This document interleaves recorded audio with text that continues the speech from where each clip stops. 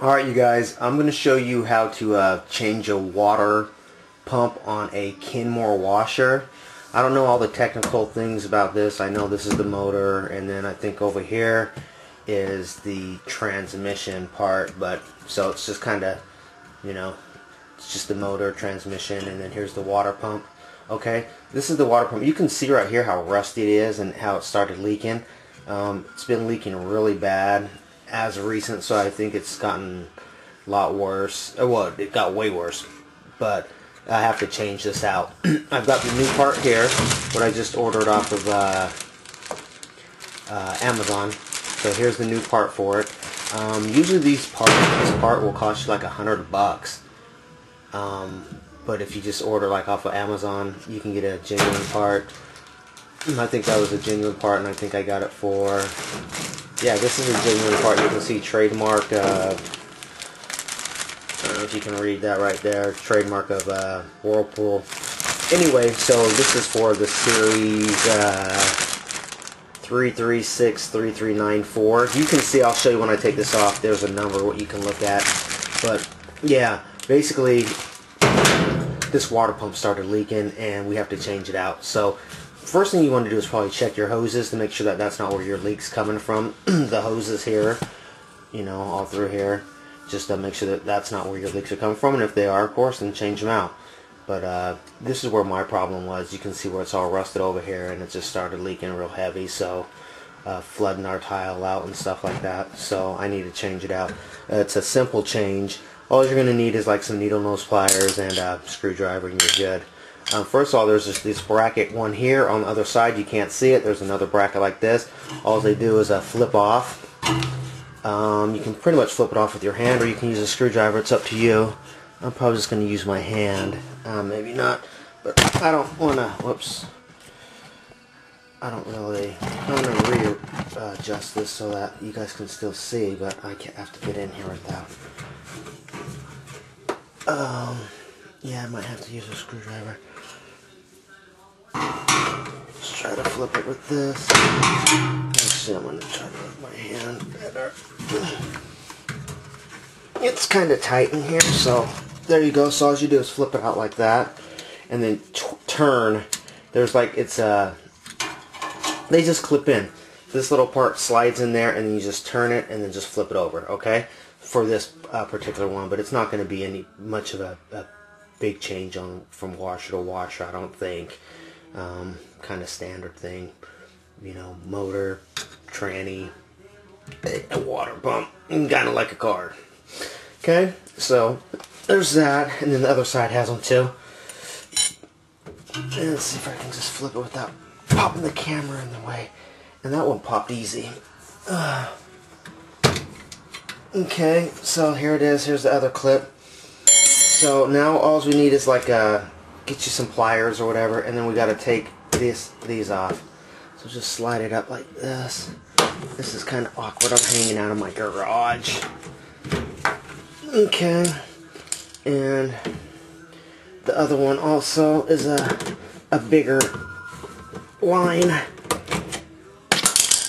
Okay, so we're just gonna slide that off. Oh shit. Okay, so here it is. Just has this part what turns in there. This part here, you just hook it, put it back on there, and so you can see how rusted it is and how it's got a kind of a gap. So anyway, so let's change it out with the new one. And just open this bag up, rip into it. It's simple fix. I'm not going to go spend $300 on a $500 or $600. Even though she wants me to buy front end loaders, I'm not doing that. I'm going to put this back together, and it's going to be as good as a new washer. To me, anyway. So I'm just going to have to tell her now. We're not getting front end loaders because I'm going to fix the washer. And I'm not going to spend $300 for a new one like this, or go buy $1,000, $2,000 front end loaders. I can spend money on other stuff. Alright, so they should just slip right on there. It should just slip right on there for you like that. Let's see. This one might be a little... I don't know if that's fitting on there. Like that one went down. Oh, I guess it is. Just seems like it's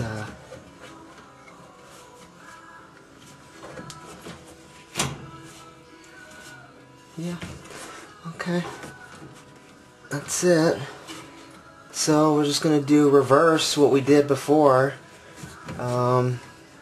Maybe I will even put at least put this clip on. So we're just gonna put the clip in here, and then you put it in, and then you twist it back. No big deal. And then just have it slide over. Okay, here, clip in there. There we go. You guys, it's literally that easy. You would pay a service guy to come out here, and he would charge you at least $100, right? At least $100.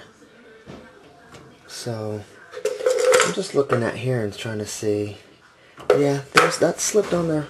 Perfect. Okay, so now let's do the other side. The other side might be a little more difficult. I'm not sure if you guys are seeing this. Okay, so let me put this other side on. I mean, it's literally that quick of a fix. You know? Instead of going out and buying a brand new one. Even when it comes to like the motor part and all that other stuff, you can probably change them out and keep a washer going for years.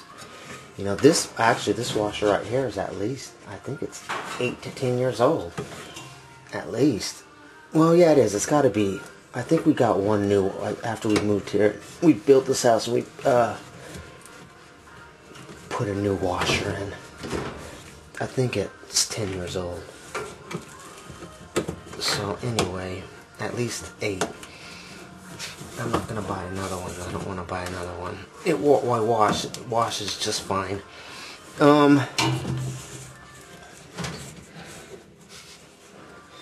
Let's see. So now we're just gonna hook up the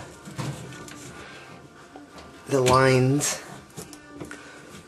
and just gotta squeeze them on. Start with the fat one first, and most of your washer and dryers are gonna have a thin hose line and a large one. This is the large one. So just put this back over here like that. There we go.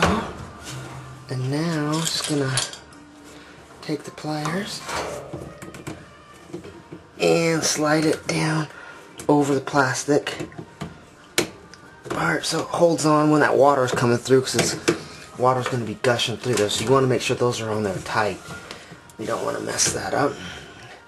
Okay, so same thing here with the smaller line. They have little nubs where they stop at, so push the hose all the way down to the little nubs. Can you see that little? Yeah, you can see that little nub right there. So and same with this hose over here. Slide them all the way down there, and then bring your clamp all the way down. All right. So let's clamp this one like so, all the way down. Okay. That one's all the way down, it looks like. All the way far now.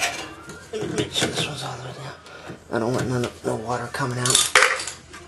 And you guys, it's that easy. How many minutes was that? It probably wasn't even, I don't even know. It didn't take us any time to do that. So here's the old one. Here's the new one.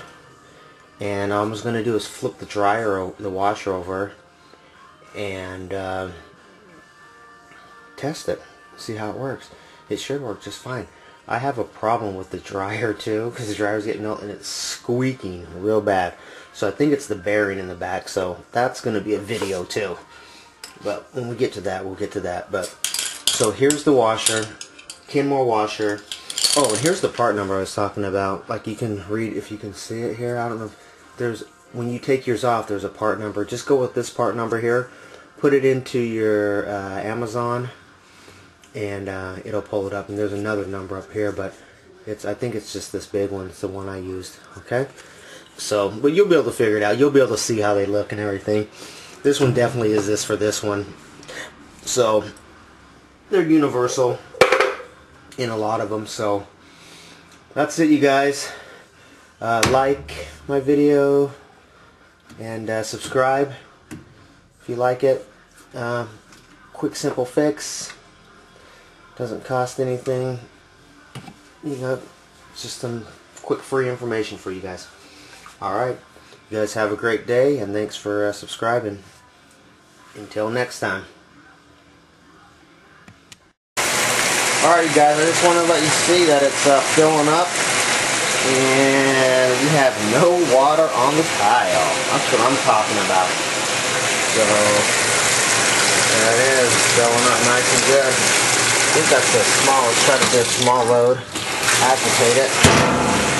Oh, shit. Not full to a small load yet. There it goes. Okay. So now let's go down here and take a look. No water. Yeah, quick fix, you guys. Quick fix. Alright, so like my videos and subscribe. You guys have a good day. Until next time.